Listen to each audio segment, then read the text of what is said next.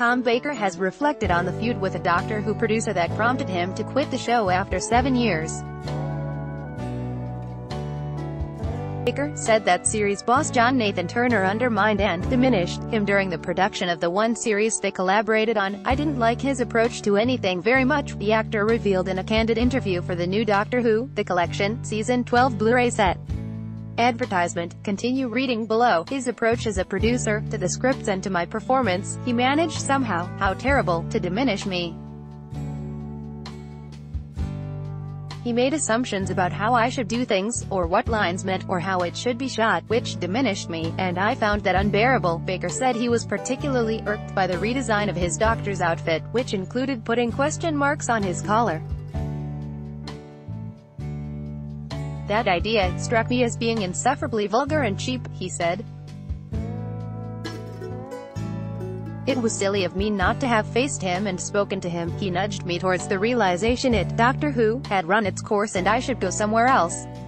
I think, in a way, when I said when I wanted to go, he was relieved that he wouldn't have to have that fight.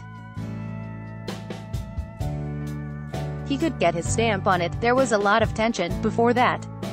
But as soon as I resigned, everything was perfect. He adored me, because he'd won, I suppose." Related, Tom Baker says Matt Smith was the only person who welcomed him on Doctor Who's 50th special. Baker departed the show in 1980.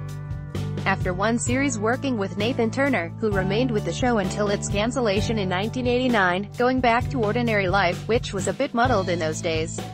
"I was happier when I was being unreal," the fourth Doctor said.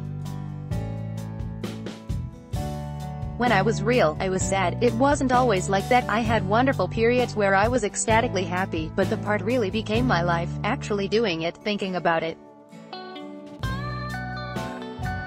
Real life, you know, is not my speciality, but I'm happier now than I have ever been in my life." Doctor Who, The Collection, Season 12 will be released on July 2nd on Blu-ray, and is available to pre-order now. Want up to the minute entertainment news and features? Just hit like on our Digital Spy Facebook page and follow on our @DigitalSpy Instagram and Twitter account.